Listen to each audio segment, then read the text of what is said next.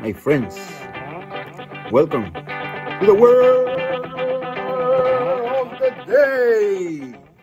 From the book, Trade Your Cares for Calm, from Max Lucado. Coping strategies. Some coping strategies are healthy, others are counterproductive.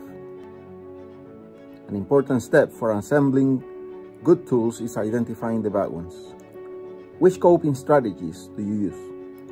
When I am anxious, I try to relax, seek advice and assurance from a trusted friend, take prescription medication, suppress my feelings, busy myself with activities unrelated to my problem, working in the garden, etc. Get angry, have a smoke, pray, meditate, read scripture, try to understand the source of my worry. Any other? Evaluate your list. Are your coping methods by and large good ones?